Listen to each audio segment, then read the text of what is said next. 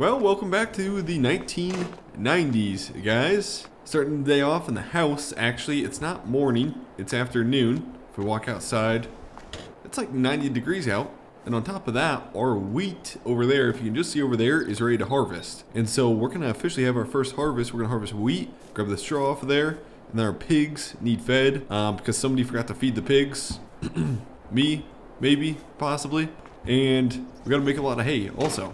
Right now we have $669. We had $2,000, but 2 months went by and we had some expenses to pay. And so we're down to $600. Like, we don't have much money at all.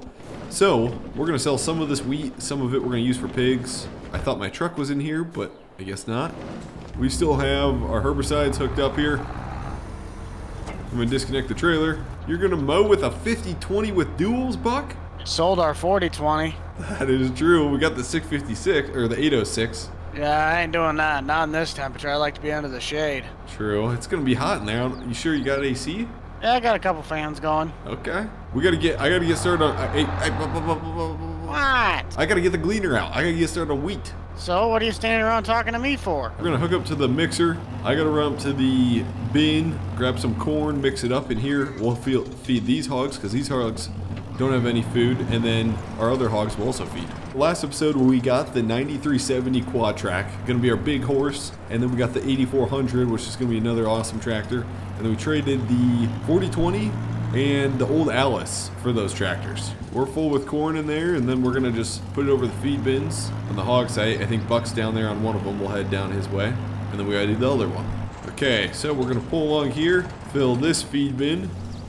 Oh, come on, come on. So, we'll let that go. It's filling the feed bin. Go in here, got feed, comes from the feed bin, goes through the wall, goes through here, dumps in here. And this is feed for the hogs. So we should be good for daily chores. I'm gonna help Buck quick, throw a couple bales. Shoot, we need more hay, man. You cut hay, I'll get going on the straw stuff, or wheat. Put them all on there, but then let's also put a couple straw ones because the hogs down on the south side need still a little bit more straw if we want to top them off. Where did these ones unload? The side of this thing or inside the barn? Okay, can you drop one off so I can test? I think it is in front of the barn right here. Yep, there you go. Cattle are fed. We have 20,000 liters of hay in there. Those guys are good. So now we're gonna get out the gleaner. We're gonna get cutting some wheat. I love this combine. It's gonna be tough to sell this combine. She fires up, she runs good, and she runs like a beast in the field. Because I think combine corn we were pushing like 8 miles an hour. It was kind of oops how fast we were going. But you know what they say? You can't get meaner than a gleaner. Did that rhyme? I don't think it did. Okay, so little slight problem. We got this gleaner when our other combine broke, and we didn't get a bean head. I forgot. So we have to buy a header. Okay, so to get this head, I had to give a call to the banker, Michael, talk to him. We're gonna buy the gleaner one for 48 grand. I don't even have enough money to buy it. We gotta borrow a little more money. Okay, we're buying this thing. So now we're pretty much broke again, and we're in more debt. Well, this is our only debt, but yeah, you get the point. This wheat, yeah, we'll use some of it for feed, but we need to sell this and we need to get out of debt now because we just spent 48 grand on that because we wanted to have matching colors and we want to stay realistic with a gleaner head. Okay, so we just picked up the gleaner. I call it a bean head. Should probably call it a grain head, but we picked this up. We're gonna just start harvesting on this end. I'm actually gonna enter off the road here because this is actually close to the dealership instead of driving back to the farm, but this is our wheat field here. We have sprayer tracks. Hopefully this is some good yield stuff. Yield bonus is only 39% because I don't think me and Buck fertilized it. So the yield probably isn't gonna be the best, unfortunately. Here we go.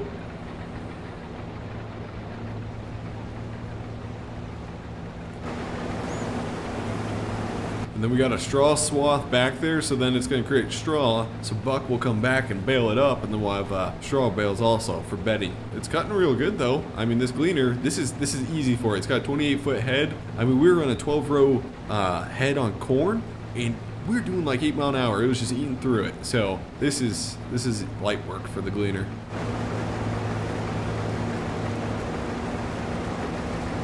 And just doing the pass around the machine sheds. The wheat's not yielding amazing, but it's good enough.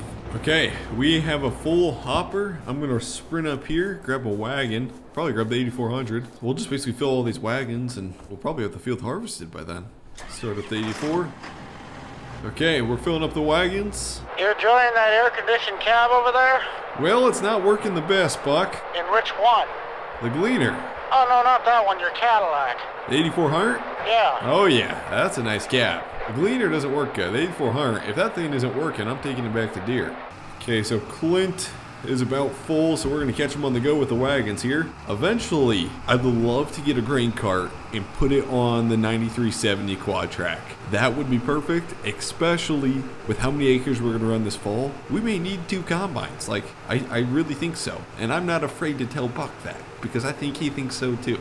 Here we go, set our cruise control to 6. Come on, Clint, let's do this, man. And we're unloading wheat. Oh, that's working good too. What's nice about this Gleaner is the auger is so high up on the Gleaner, it'll work in a big grain cart if we have a big grain cart. And we're full. Got 500 bushel already. So I'm gonna pull this up here and then we'll switch to the 48. We might have to downshift going up this hill.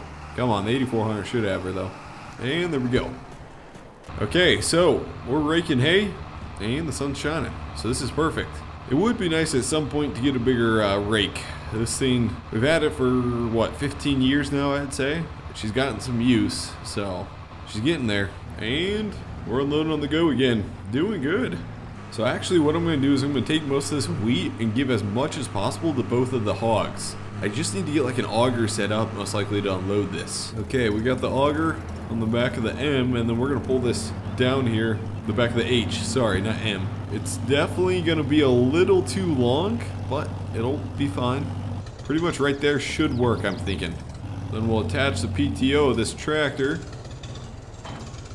And then we'll pull the 47 around and we'll unload both of these. I'm guessing we'll be able to put all this wheat in here. We'll see. It might fill up the bin like really fast, actually. Okay, everything's unloading. Let's see what we're at here.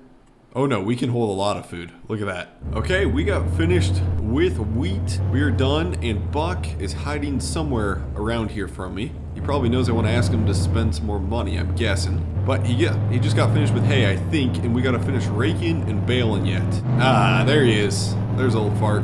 Want me to get you unhooked? Probably it'd be better if you did. Okay, keep coming. That's good. There you go. Alright, I'm gonna grab the bale trailer.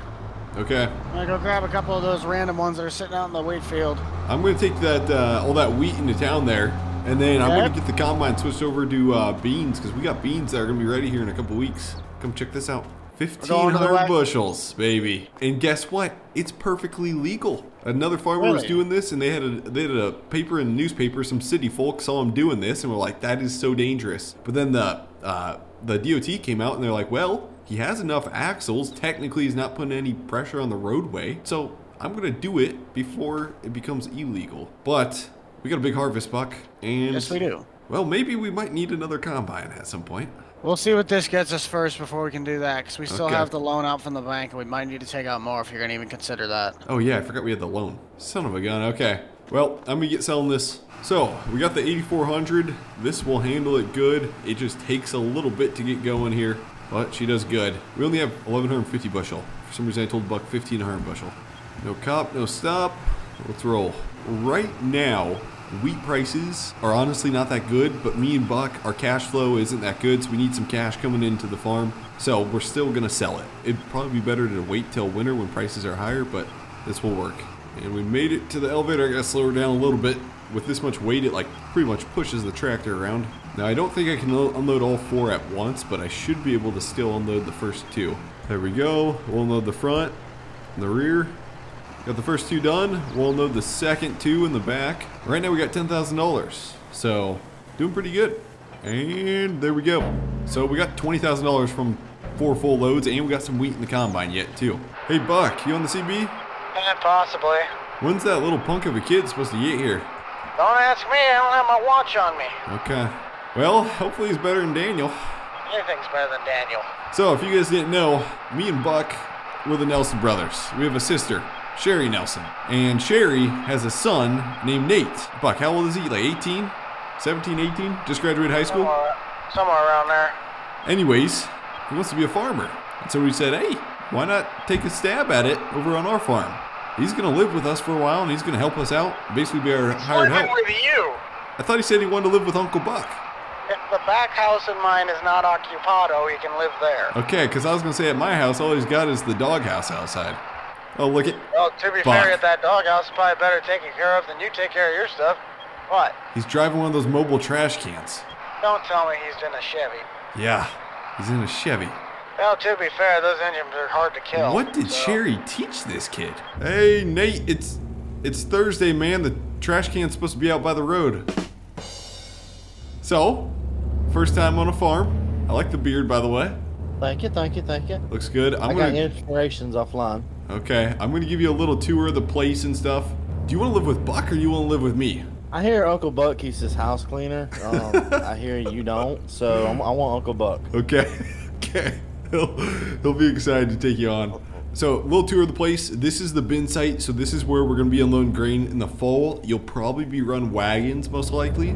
So right now, we're feeding out hogs. We got most of their feed full, and we got most of their straw full, but when you bring over straw bales, you'll just toss it in there, give them straw bales, and then when we bring feed over, sometimes we use this auger, or sometimes we have a mixer that we pull behind the farm of lamb that'll load it. Old shop, we kind of use it for storage now because the new shop, I just put one up a year ago up here. Bin site like I showed you, heifer barn, so those will take hay and then we'll put straw in there too, so you'll be doing that job. Here I didn't know that was legal. Yeah. I didn't know you keep your ex-girlfriends in a barn. Well, Buck's, we keep Buck's ex-girlfriend there. Okay, main shop. Me and Buck, we just bought a 9380 quad. Also, you'll be running some wagons, possibly too. You got your CDL? Because we're hoping to get a semi at some point. I got a CDL. It may not be a legal one. Okay. If you wanted to go jump in the 8400, combine's full out there. If you want to unload it. Okay, so we're done with wheat. We got Nate in the 8400, and we'll probably just have him go sell the rest of the wheat here. It's not much. And then if you look to our right, we got Buck out doing straw. He's got a full rack almost. Well, it's been a couple months since we've seen you guys, and it's October 1, which means we should have some soybeans that are ready to harvest here. So corn's turning, it's still high moisture, but I think we got some soybeans, and so we're gonna get started harvesting today. Oh, Buck. We got Buck and Nate racing into work. Uncle Buck, did Uncle Buck win with the Cummins? He won by a hair. This is ridiculous. Illegal modifications. Well, boys, first day of harvest. Here we go. Tell me what you guys thinking. Buck, don't just hear me out. We have $19,000 right now. Well, almost 20. We sell enough soybeans to buy another combine so we can combine faster through this harvest because we picked up Mary Lou's ground and we picked up Janice's land too. So we have a lot of ground to cover. With one combine, it's going to be tough, even though that gleaner can haul. It's up to you guys. We don't have the money right now, but once we get selling some crops, we'll have enough money to buy a second combine. And a header. Oh, shoot. Okay, the header. Can't really harvest without a combine. I know.